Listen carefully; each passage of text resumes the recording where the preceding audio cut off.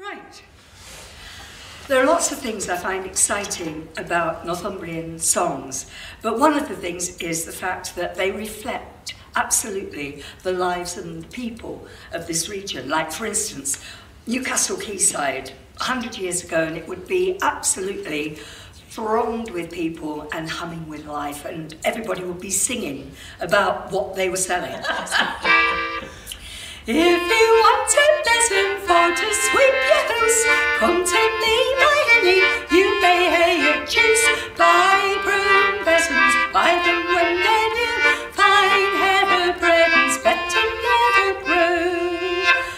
The songs also reflect, for instance, Northumberland's connection with the coast and the sea in songs like this, which is a late 18th century anti-press gang song.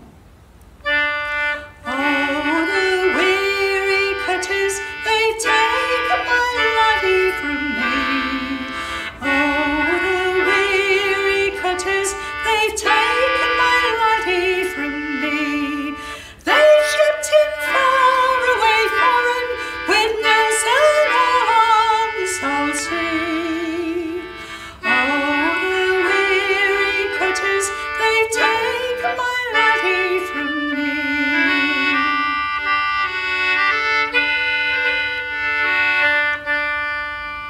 And its industrial past is reflected in the songs as well.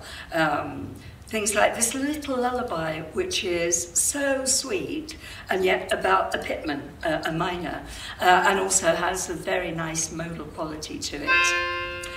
The bonny pit laddie, the canny pit laddie, the bonny pit laddie for me, oh.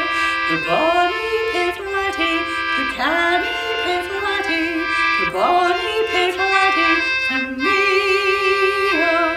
He sits in a hole as black as the coal and brings the bright silver for me, oh. He sits in a hole as black as the coal and brings the bright silver for me, oh.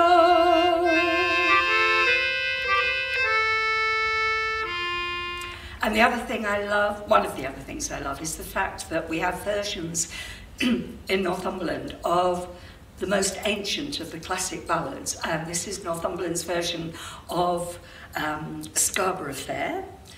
It's called Whittingham Fair. Whittingham's a village in mid-Northumberland. This is Whittingham Fair.